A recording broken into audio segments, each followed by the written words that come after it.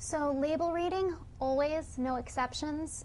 Just to give you a sense of why, Trader Joe's is 2 different chicken broths. One is free-range organic, the other is just free-range, and one of them contains barley malt and the other one doesn't. So things where you so very easily could say to a spouse or significant other and just miss one word in the label and end up with the wrong thing.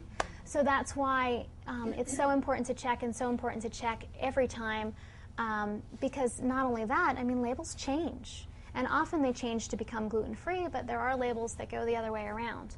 So label reading, essential every single time. There are some resources that can make label reading easier. One of them is the Celiac Sprue Association Guide, and this is a nice long list of different foods that are gluten-free with manufacturing statements.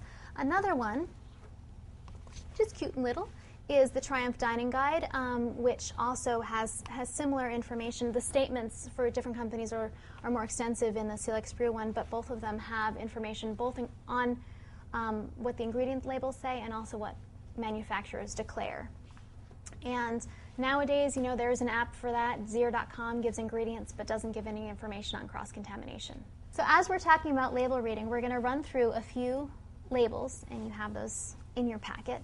And so I want you to take a look at them and get a sense of what ingredients you may question and which ones contain gluten. So the first one is light ranch dressing. So as you take a look, what kind of words do you notice? Well, let's see, there's vinegar, but it's distilled vinegar, so that should be gluten-free. There's maltodextrin, and as we look, it doesn't say wheat, and it doesn't have a statement at the bottom saying contains wheat. There's modified food starch, and again, if it said wheat or contains wheat at the bottom, that would be a problem, but it doesn't. And there's monosodium glutamate, which also could contain wheat, but doesn't say it, so now with our laws now, it doesn't. There's natural flavor. To double check and be sure, I checked in the handy guide, and indeed, it is listed as gluten-free. You can also, check on websites or call manufacturers to double check on things like natural flavor. So even though there are lots of things here that you might question, it actually is it's a product that doesn't have gluten as any one of the ingredients. So looking at another one, long grain and wild rice blend. And so as we look through the different ingredients, what words do you notice? One of the things in it says hydrolyzed corn, soy, wheat protein. So the nice thing is, that even though it does contain wheat, it is listed according to the law very clearly. Sometimes people are surprised there also isn't the contain statement at the bottom because they don't have to have it both in the label and on the bottom. But it does clearly say that it has wheat. Ginger spice tea, which sounds wonderful on a day that's starting to get cool like this. And yet if you look at the side, one of the ingredients is actually roasted barley. And this comes as a surprise to a lot of people, thinking that tea should be tea leaves, and tea leaves are gluten-free.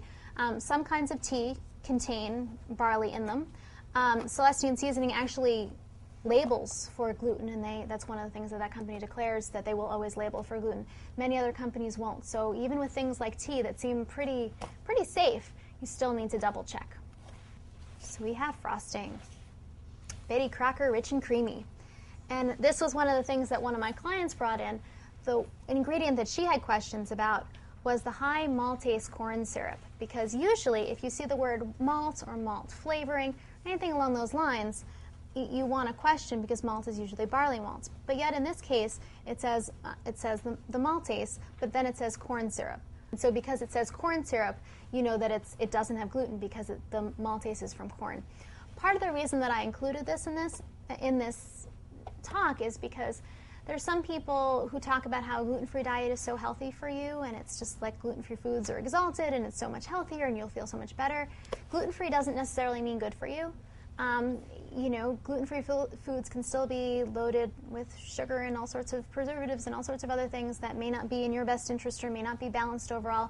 So going gluten-free is one piece, but you also need to be healthy for the rest of your life. And so gluten-free, but looking at the healthier piece as well. So while this doesn't contain any gluten-containing ingredients, keeping that in the back of your head as we're hearing and keeping that in mind makes a lot of sense.